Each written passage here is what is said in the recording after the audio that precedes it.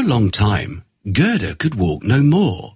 She knew that she had to rest her tired little legs before going anywhere, so she settled down under a tree. She was most surprised when a merry raven came and hopped towards her. Caw, caw. Good day, he said. Gerda was surprised and delighted. She had been feeling very lonely, and the raven looked like a friendly little fellow. Have you by any chance seen my good friend Kay? She asked, and told him everything that had happened. She described Kay carefully. The raven closed his eyes and thought about it.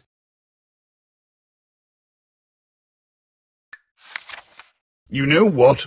I might have seen your friend, he said. Gerda stood up in joy. She hugged the raven so hard that she nearly squeezed him flat. Oh, really? Can you please take me to the place? Is he anywhere around here? Asked Gerda. I don't mind taking you there. It isn't too far anyway. It's just that your friend might have forgotten you, for he lives with the princess now, said the raven. Is that so? Asked Gerda. I'll tell you the story as we walk.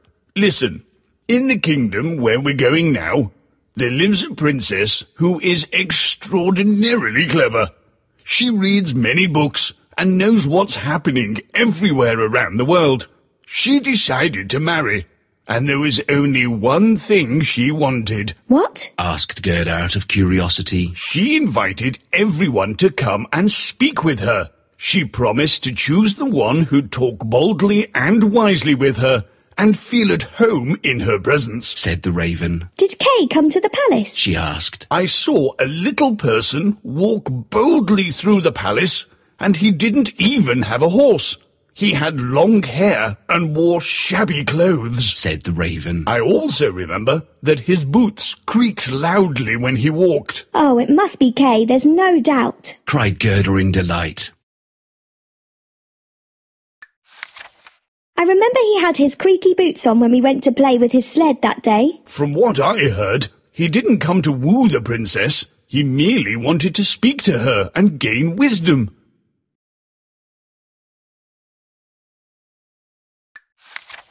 It turned out that the princess liked his bold and polite nature very much, said the raven. Will you take me to meet Kay, please? Gerda begged. Of course, said the raven. My bride lives in the palace, and she can arrange for us to meet the prince. The raven then led her through the royal garden. That night, after the lights went out, the raven led Gerda through a back door that was half open.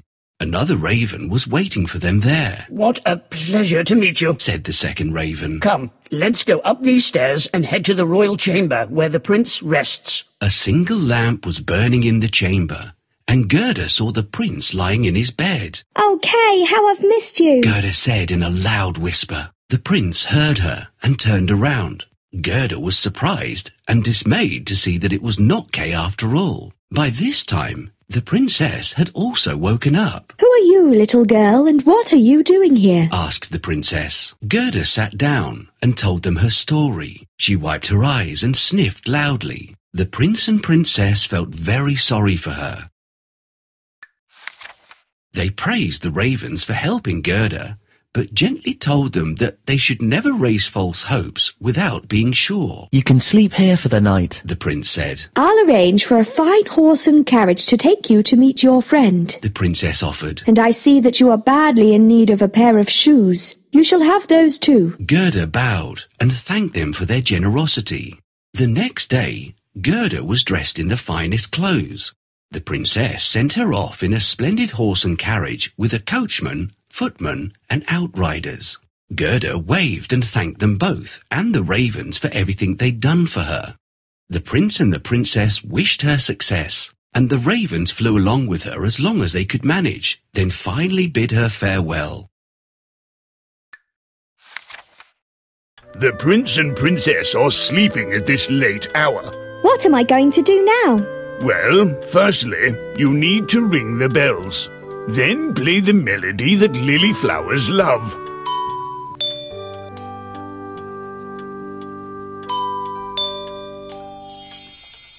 That must be Kay. We need to wake him up. Oh, I was wrong. It's not Kay. Who are you? What happened? Your Majesty, this girl looks for her sworn brother. He's been missing for days. Oh, poor girl. You are probably freezing. Do not worry, we will help you. Let's get a warm outfit for you.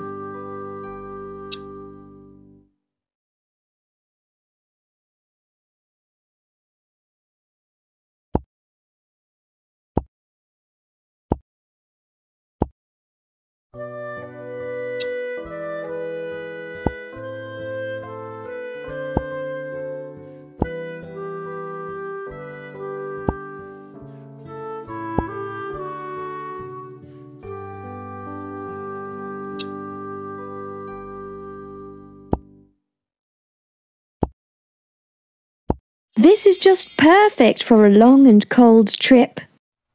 Thank you so much. I feel warmer now. There is a carriage outside waiting for you. Have a good trip. Gerda rode through the thick woods, and the carriage sparkled and shone like diamonds. All of a sudden, a band of robbers jumped out from behind the bushes. Halt, if you value your life, cried the robbers, flashing their swords menacingly. They pushed away the coachman and everybody else and caught hold of the horse by its reins. The leaders of the robbers was a tall female robber who looked fearsome and bold. Her daughter, a girl about Gerda's age, was sitting on her shoulders, watching everything with shining eyes. Ouch! She cried and dropped the knife that she'd raised. Her daughter had bitten her in the ears. You will not harm the little girl, said the daughter. She will stay in our castle and play with me. After they'd looted everything, the female robber and the robber maiden got into their carriage. They made Gerda get inside as well. They rode for a long time through the thick woods. The robber maiden took Gerda's warm woolen muff for herself. Then she hugged Gerda and said, Nobody will harm you as long as we're friends. But if you dare to refuse to be my friend, I'll push you off the carriage. It seemed like they'd been riding forever, but the carriage finally stopped in front of an old and crumbling castle. It was riddled with many pigeonholes and looked so ramshackle that Gerda was afraid that it would fall down. The robber maiden led Gerda straight to her room, which had carpets and straw beds in the corner. You shall spend the night with me and my little friends, said the robber maiden, pointing to the pigeons. Gerda noticed that there were about 100 pigeons, and all of them were fast asleep. In a corner stood a reindeer. He had a copper ring around his neck. Meet my pet, said the robber maiden, pointing to the reindeer. After they'd had a meal and settled down to sleep, the robber maiden said, Now tell me, what brought you here to the dark woods all alone? Gerda narrated everything that had happened. She told her about Kay and how much she missed him. The robber maiden listened, but soon she grew drowsy and slept. She kept her hand over Gerda while she slept. The robber maiden was snoring loudly, but Gerda was wide awake.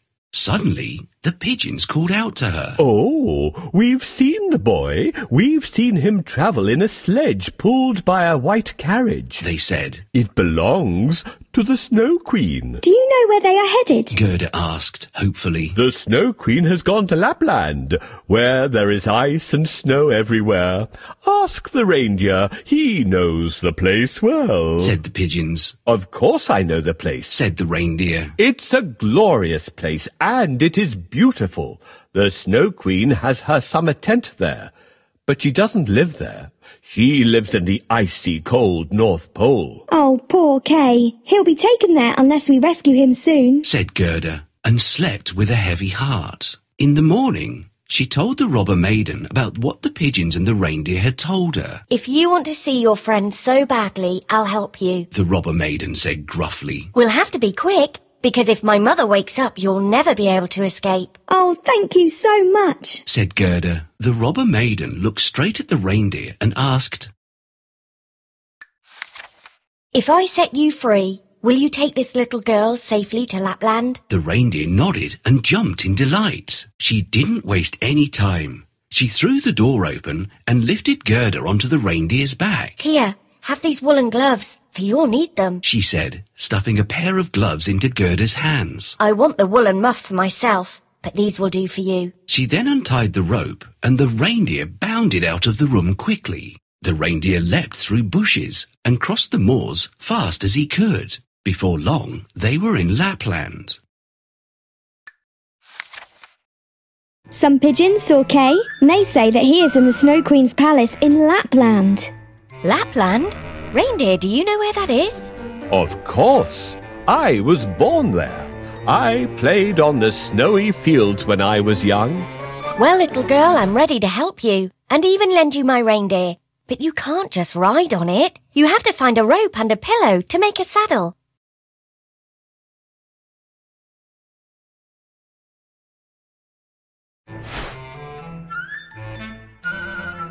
Oh, there it is. The saddle is ready. Also, don't forget to take a bridle.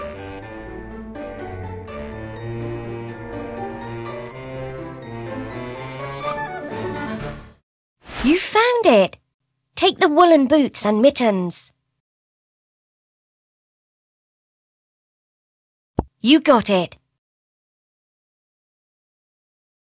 Now you're ready for the long trip. Hey, little rascal, bring me something to drink. Oops, you can't go until my mom falls asleep. What shall we do? I must leave quickly. I believe we could make a sleeping potion. Great idea, reindeer. Help me make a sleeping potion.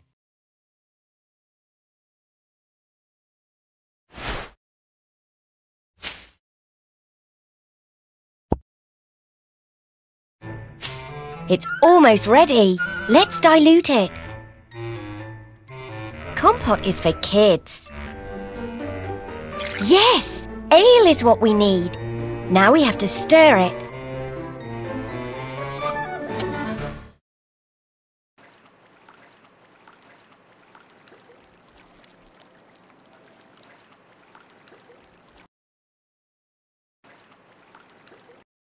The potion is ready.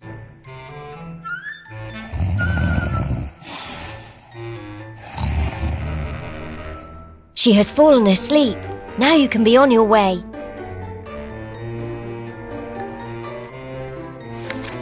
The reindeer ran on and on until he was exhausted and finally stopped before a little house. In that house, there lived an old Lapland woman. When she saw how cold and tired they looked, she immediately invited them inside. Why is a little girl riding all by herself on a reindeer? She asked. Gerda was too weak to answer, so the reindeer told her everything. Oh, you poor thing, The Lapland woman said with pity. Didn't you know that the Snow Queen has left for Finland? That's where her country house is, and you have a long way to go. At least another 100 miles. Gerda looked very crestfallen, and the Lapland woman said kindly, Don't fret, little one. My good friend lives in Finland. I'll give you a letter explaining everything, and she will be glad to help you. But first, warm yourself and have something to eat. Gerda warmed herself by the fire and ate well. The Lapland woman wrote something on a dried fish and gave it to her. Then the woman lifted Gerda back onto the reindeer's back and tied her on safely, and the reindeer took off at once. Before long, they were trotting through Finland, and soon they found the friend's house. The house had no door, but a large chimney, so they knocked at the chimney. When the Finland woman opened the door, they were greeted by a blast of heat. It was very warm inside, and Gerda soon had beads of sweat on her forehead. The Finland woman was dressed in light clothes, and she made Gerda remove all her layers as well. Gerda enjoyed the warmth, and then handed over the fish. The Finland woman read the message and nodded. I know you have many magical powers, said the reindeer politely. Can you please give this little girl a magic potion or spell to help her defeat the Snow Queen and get her friend back? Kay has changed now, she said. He has settled down happily with the Snow Queen, and he won't leave her even if Gerda manages to rescue him. The reason is that he has splinters from an evil mirror in his heart and eye. Gerda has all the powers she needs to defeat the Snow Queen and rescue Kay. If she can't do something by herself, there's very little we can do to help her. The Finland woman told them that they had to hurry. She lifted Gerda back onto the reindeer and tied her up. She was in such a hurry, and Gerda was wearing neither her boots nor her gloves. But the reindeer didn't want to stop.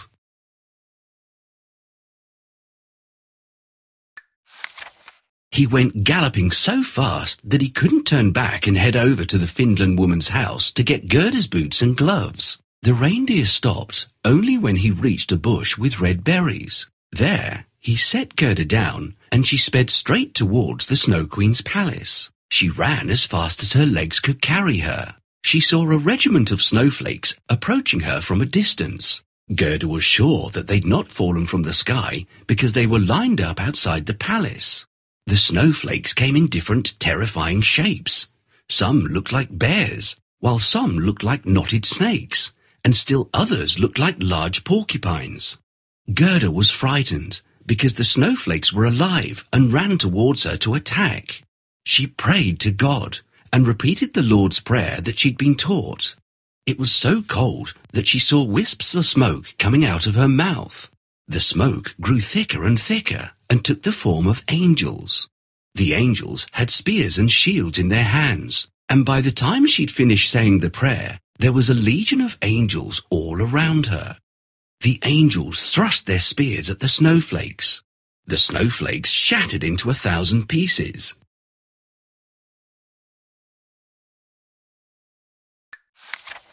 Gerda walked on bravely. The angels patted her gently on the head, and quite miraculously, Gerda found the cold much more bearable.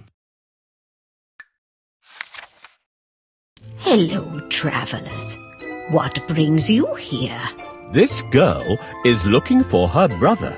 The Snow Queen took him to her palace. We need to find that palace. Oh, then you need to get to Finnmark. I'll give you the message that you can take to the Finland woman. She lives around that part of town. She will tell you to reach your destination. But what can I use to write the message? I don't have any paper.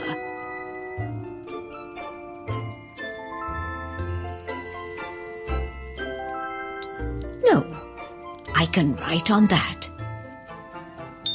Excellent. This is what I need. While I'm writing the message, can you help me cook this fish?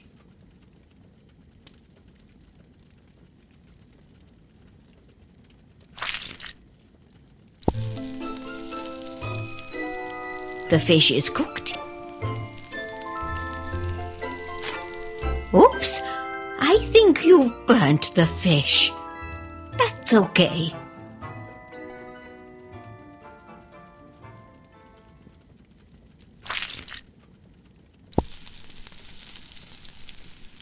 The fish is cooked.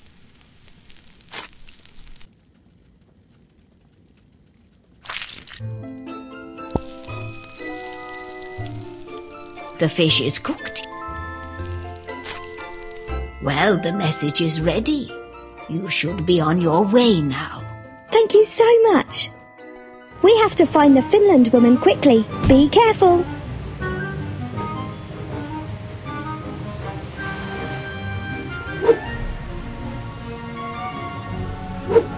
I almost fell on the icy ground.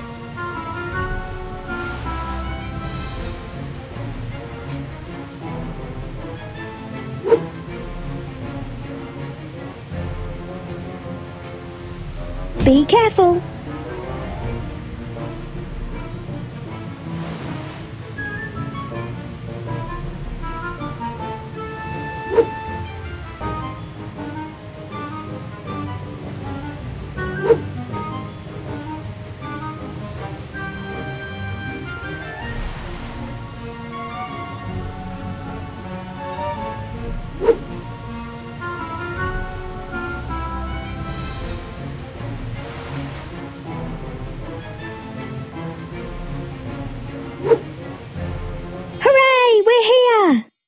The Lapland woman said that we should give you this message.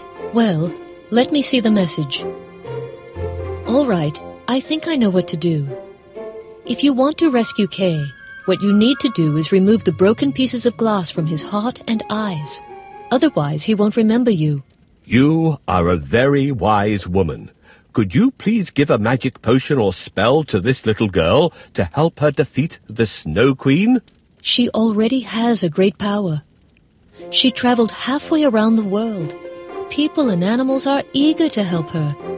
Her greatest power is her big, kind heart. This power alone can rescue Kay. There is no need for any other spell or potion. All right, but what should we do next? Go to the Snow Queen's garden right away. There's no time to lose. It's not far from here. Ride directly to the north. All right. Thank you very much. Bird Games.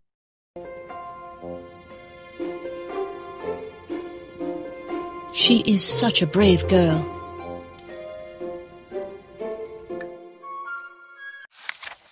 Gerda sped to the palace. She stared in awe at the Snow Queen's palace because the walls were made of driving snow. The windows and doors were made of cutting winds, and there were hundreds of empty halls. Right in the middle of the biggest hall of snow was a big frozen lake. In the middle of the lake there was an icy throne where the Snow Queen sat when she was home. But thankfully, the Snow Queen had gone off to warm lands to look down into the mouths of two volcanoes, Mount Vesuvius and Mount Etna. Gerda was overjoyed to see Kay. He was sitting on the ground playing with some slabs of ice.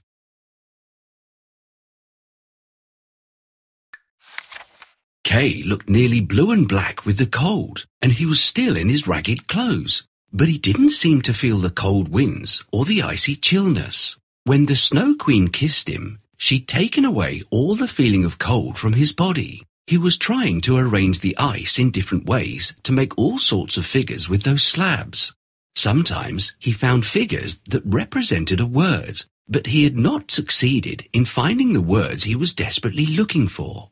It so happened that the word he was searching for most desperately was eternity. The Snow Queen had told him, "Find a figure to represent eternity, and I'll set you free. You can be your own master, and I'll present you with the whole world and a new pair of skates." Maybe the Snow Queen was confident that he would never guess it ever. Kay was very busy with his ice puzzle. As she left, Kay was all alone. He didn't look up, nor did he show any emotion. He sat very still and looked almost lifeless. It was at that very moment that Gerda stepped through a portal and arrived at the very place where Kay sat. The moment she saw him, she was so overcome with joy that she ran towards him shouting in joy, "Oh, Kay, how I've missed you! How cold and blue you look, my poor Kay!" She embraced him and cried in joy. "I found you at last, and all my efforts didn't go in vain." Kay sat quite still, numb and cold with all the time he'd spent in the icy palace. He didn't even recognize Gerda. Overcome by emotion and joy, Gerda wept over his shoulders, and as she cried her heart out, the hot tears rolled out of her cheeks and plopped onto his chest. Her pure tears melted away the splinter that had been struck in his heart for such a long time. Gerda held his hands and cried on his shoulders, and that was when Kay found tears in his eyes too. When he began to cry, the splinter that had been stuck fast in his eye rolled out with the tears and fell onto the icy ground below. Immediately afterwards, Kay was filled full of joy and warmth, and he recognized Gerda, his sweet and loyal friend. "Oh, Gerda, hasn't it been long since we saw each other?" Kay asked. "And where am I? I know not how I came here. How empty and cold this place is. What have I been doing here?" said Kay. Gerda and Kay held their hands together, and they looked so blissful that the ice slabs on the ground began to dance around them in joy. They danced on, and finally lay down on the ice. When the ice slabs lay down on the ice, they formed the exact letters needed for eternity. Kay was now his own master, and free to leave the place and go to where he wished. That was not all. He was entitled to a new pair of skates, and the whole world was his, as promised by the Snow Queen.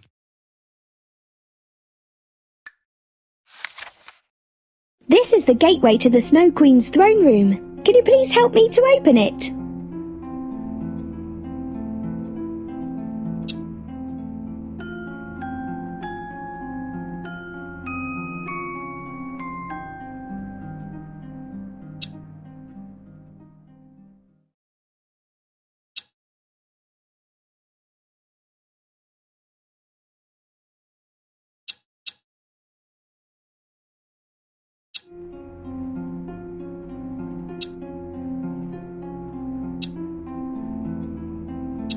Thank you. Now I need to hide somewhere. Well, boy, did you manage to assemble the symbol of eternity? No matter how hard I try, I can't do it. Well, if you're able to do it, I'll give you the whole world and a new pair of skates. I'll be leaving you for now and fly to warmer places. All right. My dear Kay, I finally found you. He doesn't recognise me. What should I do so that he can remember me? Unfortunately, flowers don't grow here. Great! I think I could sing him my song.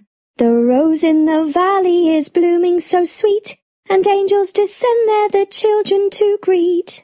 Gerda, my dear Gerda, where have you been all this time? Oh, it doesn't matter. We are together again. That's what matters. Now we can go back home.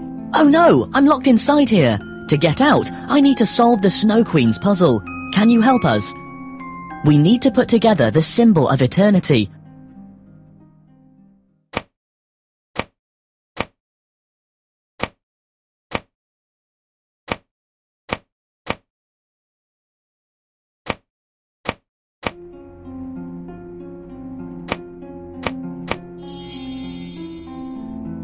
Now we can go home. Okay, but first I have to help these animals. Of course, we need to unfreeze them.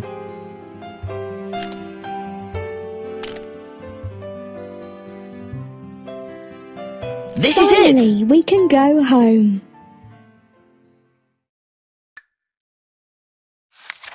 They held onto each other's hands and ran out of the palace, heading straight for the bush with red berries. The reindeer was still waiting for Gerda, and beside him was another young reindeer. Hurrah! Cried Kay and Gerda as they rode on their reindeers. They exchanged each other's stories along the way. First, they went to Finland Woman's house and warmed themselves before proceeding on their journey. Kay felt much better as the warm room thawed his cold hands and feet. Then they went on to visit the Lapland woman, who fed them and repaired his sled.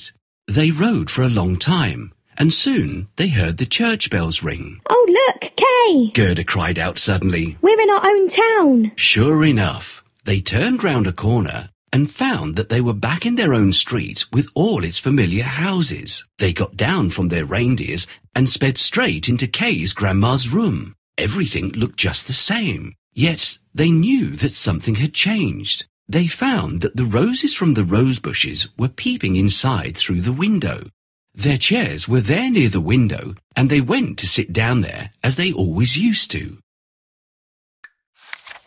And Kay and Gerda looked in each other's eyes, and all at once they understood the old hymn. The rose in the valley is blooming so sweet, and angels descend there the children to greet. There they sat, as two grown-up persons. Grown up, and yet children. Children, at least in heart. And it was summertime, a warm, glorious summer.